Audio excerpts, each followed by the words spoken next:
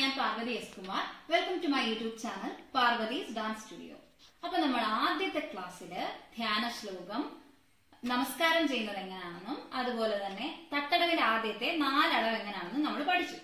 അപ്പോൾ ഇന്ന് നമ്മൾ പഠിക്കാൻ പോകുന്നത് കഴിഞ്ഞ വീഡിയോയിൽ ഞാൻ പറഞ്ഞിട്ടുണ്ടായിരുന്നു എക്സസൈസും അതുപോലെ തട്ടടവിന്റെ 5 മുതൽ 8 വരെയുള്ള അടവും എങ്ങനെയാണെന്നാണ്. അത് പഠിക്കുന്നതിന് മുമ്പ് കഴിഞ്ഞ വീഡിയോയില് പറയാൻ വിട്ടുപോയ കുറച്ച് കാര്യങ്ങൾ പറഞ്ഞിട്ട് നമുക്ക് തുടങ്ങാം. അപ്പോൾ ഒന്നാമത്തെ കാര്യം എന്താന്ന് വെച്ച് കഴിഞ്ഞാല് നമ്മൾ കഴിഞ്ഞ ക്ലാസ്സിൽ നമസ്കരിക്കുന്ന എങ്ങനെയാണെന്ന് പഠിച്ചിരുന്നു. അപ്പൊ നമസ്കരിക്കുന്ന സമയത്ത് 2 മുദ്രകൾ കടകാമുഖവും ശിഖരവും അത് പിടിക്കണമെന്ന് പറഞ്ഞതല്ലാതെ അതെങ്ങനെയാണെന്നുള്ളത് ഞാൻ എക്സ്പ്ലെയിൻ ചെയ്തിട്ടില്ലായിരുന്നു. അപ്പോൾ ഇപ്പൊ നമുക്ക് അതെങ്ങനെയാണെന്ന് നോക്കാം. ഇപ്പൊ ഞാൻ ആ 2 മുദ്ര എങ്ങനെ പിടിക്കുന്നതെന്നുള്ളത് മാത്രമേ കാണിക്കുന്നുള്ളൂ. മുദ്രകളെ കുറിച്ച് സെപ്പറേറ്റ് ഒരു വീഡിയോ ചെയ്യുന്നതായിരിക്കും. ആദ്യം കടകാമുഖം. നമ്മുടെ ആദ്യത്തെ 2 തള്ളവിരല് അതിനോട് ചേർന്നിരിക്കുന്ന 2 വിരലുകളും കൂടി ചേർത്ത് ഇതുമാതിരി നെഞ്ചിന് നേരെ പിടിക്കണം. ഇതാണ് കൈസ്ഥാനം. കൈ ഇങ്ങനെ കമന്ന് പോകരുത്, നിവർന്ന് തന്നെ ഇങ്ങനെ തന്നെ ഇരിക്കണം. എല്ലാ വിരലും നല്ല നൂത്തു പിടിക്കണം. ഇതാണ് കടകാമുഖം. ഇനി അടുത്തത് നമ്മൾ ശിഖരം. ശിഖരം പിടിക്കുന്നത് ഇങ്ങനെ. ഇപ്പൊ 2 മുദ്രകളെ കുറിച്ചുള്ള ഡൗട്ട് ക്ലിയർ ആയി കാണുമെന്ന് വിചാരിക്കുന്നു. ഇനി അതുപോലെ തന്നെ നമ്മൾ നമസ്കരിക്കുന്ന സമയത്ത് മുഴുമണ്ഡലം ഇരിക്കുന്നതും അതുപോലെ തട്ടടവ് ചവിട്ടുന്ന സമയത്ത് അരമണ്ഡലം ഇരിക്കുക ഇങ്ങനെ പറഞ്ഞതല്ലാതെ അതെങ്ങനെയാണെന്നുള്ളത്, അതായത് പുതിയതായിട്ട് പഠിച്ചു തുടങ്ങുന്ന ഒരാൾക്ക് അതെങ്ങനെ ഇരിക്കണം എന്നുള്ളത് ഞാൻ കാണിച്ചു തന്നിട്ടില്ലായിരുന്നു. അപ്പൊ അതും കൂടി എങ്ങനെയാണെന്നുള്ളത് നമുക്ക് നോക്കാം. ആദ്യമായിട്ട് അരമണ്ഡലം ഇരിക്കുമ്പോൾ കാല് 2 സൈഡിലേക്കും നന്നായിട്ട് തിരിച്ച് മുട്ട് 2 സൈഡിലേക്ക് ഇരിക്കണം. എന്നിട്ട് കാലിൽ ഈക്വൽ വെയിറ്റ് കൊടുത്ത് അമർന്നിരിക്കണം. ചെറിയൊരു ഗ്യാപ്പ് ഇട്ടിട്ട്, ഒരുപാട് ഗ്യാപ്പായി പോയാൽ മോഹിനിയാട്ടമായി പോവും. ചെറിയൊരു ഗ്യാപ്പ് ഇട്ടിട്ട് നന്നായിട്ട് ഈക്വൽ വെയിറ്റ് കൊടുത്ത് അമർന്നിരിക്കണം. ഇതാണ് അരമണ്ഡലം. മുട്ട് ഫ്രണ്ടിലേക്ക് വരാൻ പാടില്ല. ഇതാണ് അരമണ്ഡലം. ഇനി മുഴുമണ്ഡലം ഇരിക്കുമ്പോഴത്തേക്കും ഇപ്പൊ ആദ്യമായിട്ടൊക്കെ ഡാൻസ് ചെയ്ത് തുടങ്ങുന്നവരാണെങ്കിൽ മുഴുമണ്ഡലം ഇരിക്കാൻ ബുദ്ധിമുട്ടായിരിക്കും. അപ്പൊ എങ്ങനെ അത് ഇരിക്കുന്നതെന്ന് നമുക്ക് നോക്കാം. കാല് നന്നായിട്ട് ഉപ്പൂറ്റി പൊക്കി അതേ പൊസിഷനിൽ അങ്ങ് പതുക്കെ ഇരുന്നാൽ ഈസി ആയിട്ട് നമുക്ക് ഇരിക്കാൻ പറ്റും. ഇനി അഥവാ നിങ്ങൾ മുഴുമണ്ഡലം ഇരിക്കുമ്പോഴത്തേക്കും ബാലൻസ് പോവുകയാണെങ്കിലും വിഷമിക്കേണ്ട. അത് ഇരുന്നിരുന്ന് പ്രാക്ടീസ് ആകുമ്പോഴത്തേക്കും ശരിയായിക്കോളും. ഇനി അടുത്തത് സമം. ഇതാണ് മുഴുമണ്ഡലം. അടുത്തത് സമം എന്ന് പറയുമ്പോഴത്തേക്കും എഴുന്നേറ്റ് കാല് 2 ചേർത്ത് വെച്ചിട്ട് നിൽക്കും. ഇതാണ് സമം. അപ്പൊ നമുക്ക് ഇന്നത്തെ ക്ലാസ് നമസ്കരിച്ചുകൊണ്ട് തന്നെ തുടങ്ങാം.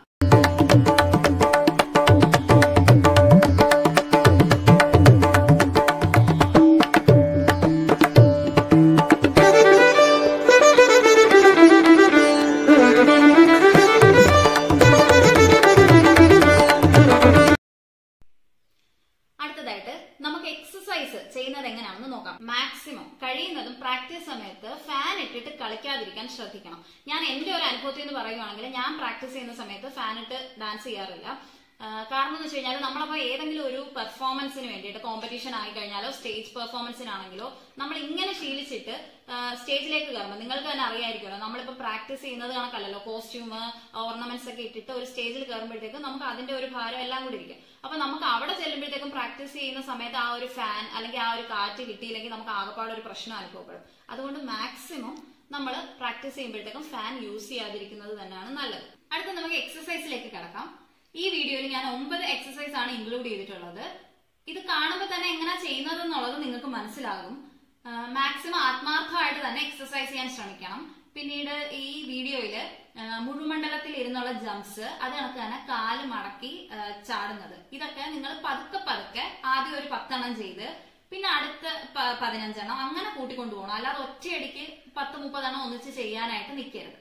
അത് ബ്രീതിങ് പ്രോബ്ലം ഒക്കെ ഉള്ളവർക്ക് അത് ഭയങ്കര പ്രശ്നമായിട്ട് വരും. എന്നാലും ഇത് ഇത്രയും എക്സസൈസ് മാക്സിമം ചെയ്ത് കഴിഞ്ഞാൽ നമുക്ക് ബോഡി ഫ്ലെക്സിബിൾ ആകാനും എല്ലാം സഹായിക്കും.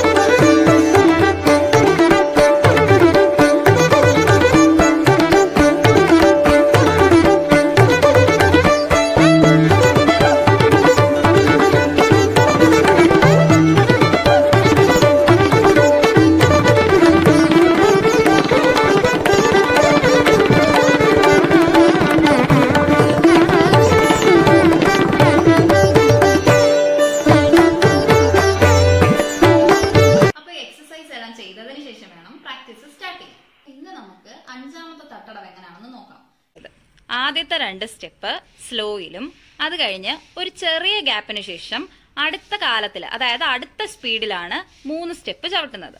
അപ്പോഴതെങ്ങനെയാണെന്ന് നിങ്ങൾക്ക് മനസ്സിലാകുന്ന തരത്തിൽ ആദ്യം ഒന്ന് കാണിച്ചു തന്നതിന് ശേഷം കളിക്കുന്ന എങ്ങനെയാണെന്ന് നമുക്ക് നോക്കാം.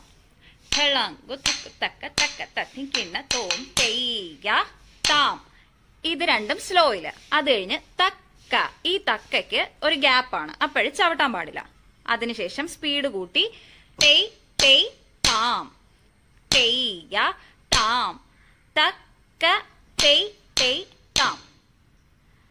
ഇത് മനസ്സിലായി കാണുമെന്ന് വിശ്വസിക്കുന്നു. അപ്പൊ ഇനി നമുക്ക് അത് എങ്ങനെയാണെന്ന് ഒന്ന് ചേർത്ത് കളിച്ച് നോക്കാം.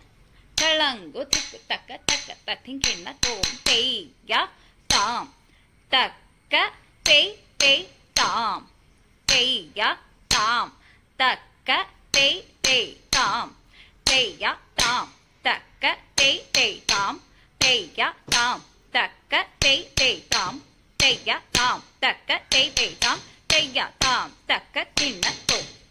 അപ്പൊ 5ാമത്തെ തട്ടടവ് എല്ലാവർക്കും മനസ്സിലായി കാണുമെന്ന് വിശ്വസിക്കുന്നു. അടുത്തത് 6ാമത്തെ തട്ടടവ് എങ്ങനെയാണെന്ന് നോക്കാം. 6ാമത്തെ തട്ടടവും ഒരു കാലില് 6 സ്റ്റെപ്പ് തന്നെ. അപ്പൊ അതിന്റെ സ്പീഡ് എങ്ങനെയാണ് എന്നുള്ളതൊക്കെ നമുക്ക് നോക്കാം. 6 സ്റ്റെപ്പ് ഒരു കാലിൽ തന്നെയാണ് 6 സ്റ്റെപ്പും ചെയ്യുന്നത്. അപ്പൊ നമുക്ക് എങ്ങനെയാണെന്നൊന്ന് നോക്കാം. തക്ക തക്ക തത്തിങ്കിണ്ണ തോം തെയ്യ തെയ്യ തെയ്, തക്ക തെയ്യ തെയ്യ താം, തെയ്യ തെയ്യ തെയ്, തക്ക തെയ്യ തെയ്യ താം, തെയ്യ തെയ്യ തെയ്, തക്ക തെയ്യ തെയ്യ താം, തെയ്യ തെയ്യ തെയ്, തക്ക തെയ്യ തെയ്യ താം. അപ്പൊ 6ാമത്തെ തട്ടടവ് എങ്ങനെയാണെന്ന് മനസ്സിലായല്ലോ. ഇനി 7ാമത്തെ തട്ടടവ് എങ്ങനെയാണെന്ന് നമുക്ക് നോക്കാം. 7ാമത്തെ തട്ടടവില് ചെറിയൊരു കൺഫ്യൂഷൻ വരാൻ സാധ്യതയുണ്ട്. അപ്പൊ അതെങ്ങനെയാണെന്ന് ആദ്യം പറഞ്ഞു തന്നതിന് ശേഷം നമുക്കത് കണ്ടിന്യൂസ് ആയിട്ട് എങ്ങനെ ചെയ്യുന്നതെന്ന് നോക്കാം. 3 സ്റ്റെപ്പ് ആദ്യം ഒരു കാലിലും 4ാമത്തെ സ്റ്റെപ്പ് ഓപ്പോസിറ്റ് കാലിലും ചവിട്ടും. അതിനുശേഷം ഒരു ഗ്യാപ്പ്, ഒരു തക്ക, അതാണ് ഒരു ഗ്യാപ്പ്. അതിനുശേഷം ബാലൻസ് 3 സ്റ്റെപ്പ് ആദ്യം കളിച്ച കാലിൽ തന്നെ ചവിട്ടും. ഇപ്പൊ നിങ്ങൾക്ക് കൺഫ്യൂഷൻ ആയിരിക്കുമെന്ന് എനിക്ക് മനസ്സിലായി. അതെങ്ങനെയാണെന്ന് നമുക്കൊന്ന് നോക്കാം. തക്ക തക്ക തത്തിങ്കിണ്ണ തോം തെയ്യ തെയ്യ തെയ്യ തെയ്, തക്ക തെയ് തെയ് താം, തെയ്യ തെയ്യ തെയ്യ തെയ്, തക്ക തെയ് തെയ് താം, തെയ്യ തെയ്യ തെയ്യ തെയ്, തക്ക തെയ് തെയ് താം, തെയ്യ തെയ്യ തെയ്യ തെയ്, തക്ക തെയ് തെയ് താം, തെയ്യ തെയ്യ തെയ്യ തെയ്, തക്ക തിണ്ണ തോം. അപ്പൊ 7ാമത്തെ ഈ തട്ടടവ് ക്ലിയർ ആയിട്ട് പഠിച്ചതിന് ശേഷം മാത്രമേ 8ാമത്തതിലേക്ക് കടക്കാവൂ. അപ്പൊ 8ാമത്തെ തട്ടടവ് എങ്ങനെയാണെന്ന് വെച്ച് കഴിഞ്ഞാല് 8ാമത്തെ തട്ടടവും രൂപക താളത്തിലാണ്. പക്ഷെ 8ാമത്തെ തട്ടടവില് 7 സ്റ്റെപ്പേ ഉള്ളൂ. അതെങ്ങനെയാണെന്ന് നമുക്ക് നോക്കാം. ഓരോ കാലിൽ ഓരോ സ്റ്റെപ്പ് വെച്ച് മാറ്റി മാറ്റി ചവിട്ടും. 4 എണ്ണം സ്ലോയിലും 3 എണ്ണം അതിന്റെ അടുത്ത സ്പീഡിലും. അപ്പൊ എങ്ങനെയാണെന്ന് നമുക്കൊന്ന് നോക്കാം.